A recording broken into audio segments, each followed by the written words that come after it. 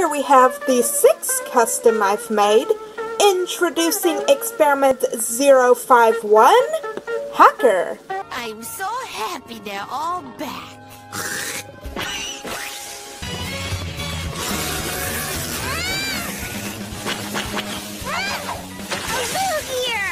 So for this experiment, I used a G2 puffin for the head and a G4 otter for the body.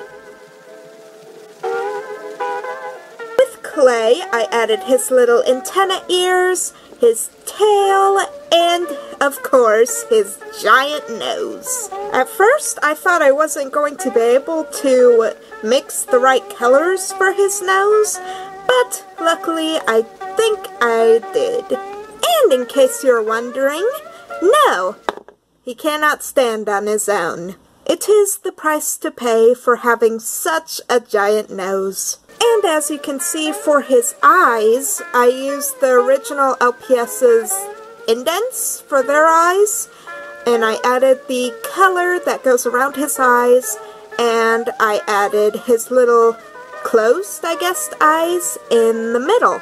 So yeah guys, this is Hocker.